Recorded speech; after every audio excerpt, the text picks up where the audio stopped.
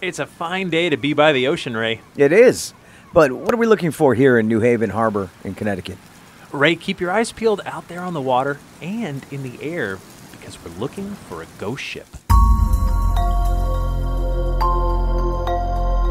I'm Jeff Belanger. And I'm Ray Auger, and welcome to episode 43 of the New England Legends podcast. If you give us about 10 minutes, we'll give you something strange to talk about today. Ray, since last year, we've been on a mission to document every legend in New England, 1 week and one story at a time. For the last 43 weeks in a row. Wow. I know. We've been sharing tales of the bizarre from all over the northeastern United States. The response has been amazing, but to keep it going and growing, we're looking for a little help. Now listen, you can become a patron on our Patreon page. Just go to patreon.com/New England Legends and help us out.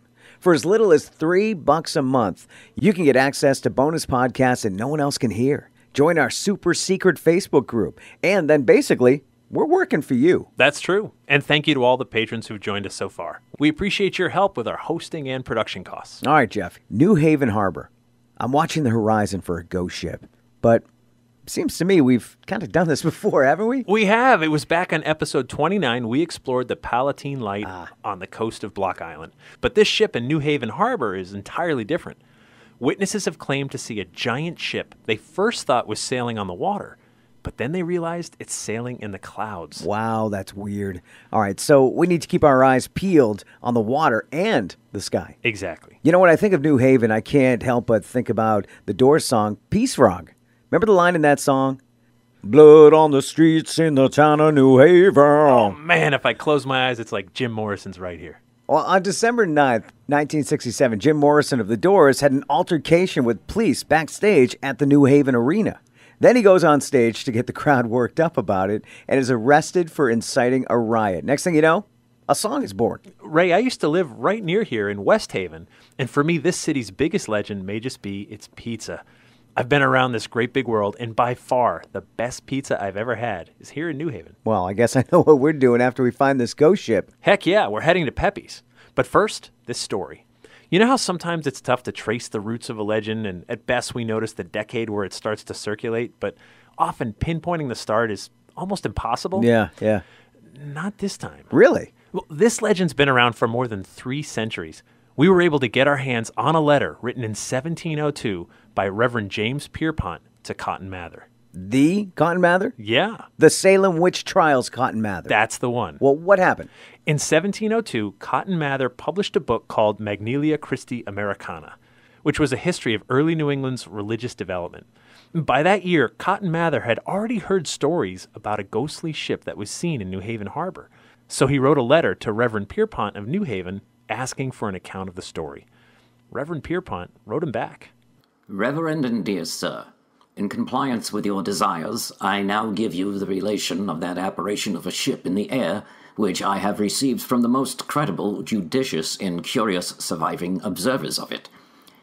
In the year 1647, besides much other lading, a far more rich treasure of passengers, 5 or 6 of which were persons of chief note and worth in New Haven, put themselves on board a new ship, built at Rhode Island, of about 150 tons, but so walty that the master, Lamberton, often said she would prove their grave. Reverend Pierpont goes on to describe this huge vessel that the very young city of New Haven was pinning its hopes and dreams on. A ship large enough to carry all of its various goods to England for sale, and in return with much-needed supplies from the outside world. If I could be a word nerd here for a minute. Please do. Pierpont uses the word walty to describe this vessel. Yeah, okay, well, what does that mean? In fairness, I had to look it up. So it's a word we don't use anymore, obviously. It comes from the Old English word welton, and it means to overturn, tumble, or totter. And if you're using this word to describe a sailing vessel, you are not being complimentary. No, so this ship, built in Rhode Island, is sailing through Long Island Sound over to New Haven, and it's listing to one side. It's now January, and the great ship is tied to the docks in New Haven, but it's struggling with the ice. Workers chisel away to free the ship from the weight of the ice and get ready for their journey back to England. With much fanfare, prayers, and tears, she sets sail. Mr. Davenport, in prayer, and with observable emphasis, used these words. Lord, if it be thy pleasure to bury these our friends in the bottom of the sea, they are thine. Save them. After that, the people of New Haven waited. And waited. And waited. The spring following, no tidings of these friends arrived with the ships from England. New Haven's heart began to fail her. This put the godly people on such prayer, both public and private, that the Lord would, if it was his pleasure, let them hear what he had done with their dear friends and prepare them with a suitable submission to his holy will. So basically, they knew something bad happened to their ship and their friends. If the ship reached England, one of the other ships making port in New Haven would have known about it. And the story is far from over, Jeff. When June rolled around, the people of New Haven saw a sight they'll never forget. It was witnessed by many people. The sighting gave birth to a legend. In June next ensuing, a great thunderstorm arose out of the northwest, after which, the hemisphere being serene, about an hour before sunset, a ship of like dimensions, with the aforesaid, with her canvas and colours abroad, though the wind northerly, appeared in the air coming up from a harbour's mouth, which led southward from the town, seemingly with her sails filled under a fresh gale, holding her course north and continuing under observation, sailing against the wind for the space of half an hour. Now, just to translate all that outdated English, Reverend Pierpont is describing a ship with full sail at its back sailing against the wind toward the harbor. Many were drawn to behold this great work of God. Yea, and the very children cried out, "There's a brave ship." At length, crowding up as far as there is usually water sufficient for such a vessel, and so near some of the spectators, as that they imagined a man might hurl a stone on board her, her main top seemed to be blown off, but left hanging in the shrouds. Then her mizzen top, then all her masting seemed blown away by the board quickly after the hulk brought onto a careen. She overset, and so vanished into a smoky cloud, which in some time dissipated, leaving, as everywhere else, a clear air.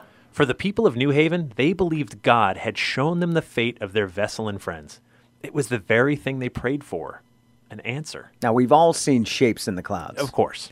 But this letter goes on to describe even more detail about the ship's rigging, its proportions. The witnesses are describing colors, mass of the ships, and flags. Right. They believe this was their great ship that sailed in January. I mean, all of this sounds more than just like a shape of the clouds, right? I agree. This is a significant event. It's so significant that word spread all the way to Massachusetts and reached the ear of Cotton Mather, who wanted to hear more. To Mather, this sounds like a holy miracle worthy of his book. Pierpont's letter ends like this. But Mr. Davenport also in public declared this, in effect, that God had condescended for the quieting of their afflicted spirits, the extraordinary account of his sovereign disposal of those for whom so many fervent prayers were made continually. Thus I am, sir, your humble servant, James Pierpont. So we're calling this a ghost ship, and Cotton Mather is calling it a miracle. That's the long and short of it. Cotton Mather believed this was a literal answer to the prayers of the people of New Haven. Well, it seems to me that this is kind of a brutal answer. What do you mean? Well, it's 1647. It's been 6 months since they've received no word on the fate of their ship. It's obvious it's sunk. I agree with that. So how does seeing a cloudy replay of a horrific tragedy help people? It's like God said, okay, I'll show you how they died. Watch this. Hold my beer. And then the children cheered, and it's weird, right? It's totally weird. And I agree. It's hard to comprehend in our modern mindset. But back then, something profound happened, and it was witnessed by many people. I mean, according to the letter, for over half an hour. It was talked about through the colonies. They tried to make sense of it. But when something happens that doesn't fit into your worldview, you reach into those primal parts of yourself. And often, that's where your religious background resides. Well, I still don't like it, Jeff. Maybe they saw a ghost ship. And maybe they had to interpret that as best they could. The thing is, the legend lives on. There's other sightings of this ship in the folklore. The story hung around and even influenced art. Look at this. I see that. I'm looking at a painting called Vision of the Phantom Ship, painted by Jesse Talbot in 1850. Yep. That recalls the great ship of New Haven lost in 1647. You can see this painting on our website at ournewenglandlegends.com. Just click on episode 43. That painting was made almost a century and a half after the story appeared in Cotton Mather's book, and 2 centuries after the actual event. And here we are, 371 years after the event, still talking about it. You have to admire a legend with that kind of staying power. You do. This thing hasn't died yet. It kind of makes you squint and stare a little closer out on New Haven Harbor.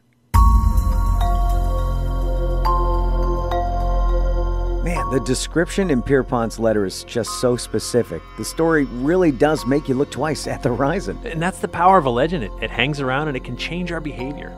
It does make me wonder, though, if maybe we should classify this as a UFO story. I mean, the ship has been seen in the air. Hey, legendary listeners, you can text us or leave us a message anytime on our legend line. It's 617-444-9683. We got a bunch of texts this week. We got one from the 765 area code. That's Central Indiana, in case you were wondering. We always welcome new friends outside of New England, of course. So welcome, Central Indiana. This text just says, legends fascinate me. Smiley face emoji. 765. They fascinate us too, don't they? They do, but man, it's nice to hear from people a little further away, isn't it? It is.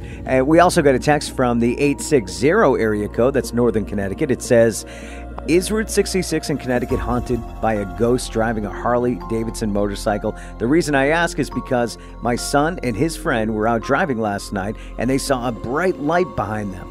The car windows were open and there was no sound. When they reached the top of the hill on the road, one of them turned around and the motorcycle had disappeared.